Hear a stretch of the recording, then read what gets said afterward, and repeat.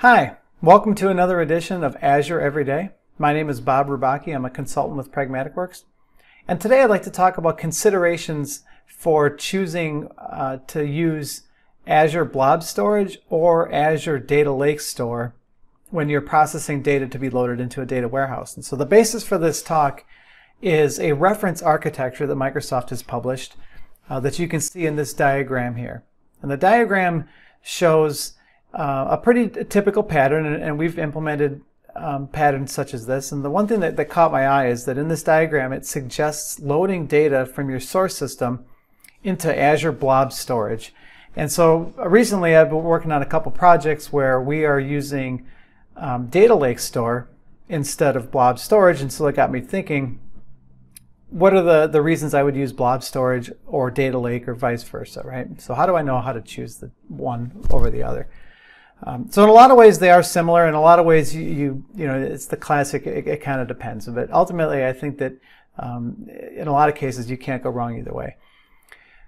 When I think about the difference between Data Lake and Azure Blob Storage, to me it comes down to the type of files that they are good at working with. And so now when I think of Blob Storage today, I think of things like database backups. I think of photos, videos, audio files, things like that that aren't maybe necessarily text-based. And I think of Data Lake as being a little bit better with large volumes of text data. And so if it was up to me, I mean, more often than not, I would probably choose Data Lake Store, but if I'm using text file data to be loaded into my data warehouse. And so of course Blob Storage and Data Lake Store both can deal with text files, but again I feel like Blob Storage is more intended for things like some of your non-textual data, videos, photos, audio files, and things like that. But there are some trade-offs there. So one thing that the Blob Storage has that Data Lake does not currently is the availability of geographic redundancy. So the Data Lake does not have that available out of the box. Now you can set that up yourself if you want to set up a job to periodically replicate your Data Lake Store data to another geographic region. But with Blob Storage you have that option available with the product. You just need to enable it and certainly pay for it. But if redundant storage is an important feature for you, then Blob Storage is going to be preferred over Data Lake. As far as security, one nice thing about Data Lake over Blob Storage is that Data Lake works with Active Directory, Azure Active Directory, whereas Blob Storage currently does not. So from a security perspective, if you're using Active Directory, that's going to integrate well with Data Lake. Now certainly your data is secured in Blob Storage. It's just that you would access it through keys, and it's just just a different way of accessing it.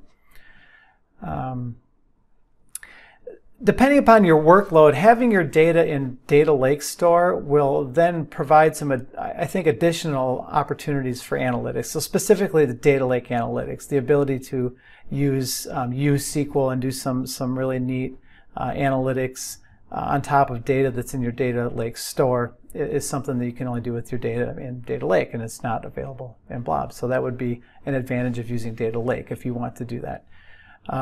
And of course, price is always a factor. Blob Storage, there are more options for pricing depending upon how frequently you need to access your data and things like that. So you do have a little bit more, you have some more options, some more knobs to turn, if you will, about managing cost. But generally speaking, I think Data Lake is going to be a little bit more expensive, but they're within range of each other, but it would certainly be a consideration. Now with Data Lake, it's just priced based on volume. So as you reach certain tiers of volume of data, then your pricing will go up. And that's similar with Blob Storage. But again, Blob Storage has more options for kind of that hot, cold, how often do you need to access your data. So either way, you probably can't go wrong. But I thought it was an interesting point as Microsoft has published this reference architecture. And of course, there are many ways to solve this problem. But I thought I would give a few of my thoughts on using Data Lake Store versus Blob Storage in a data warehousing scenario. I hope you enjoyed this video. If you have any questions about data warehousing in Azure, please let us know. We would love to talk with you about that. Thanks. Have a great day.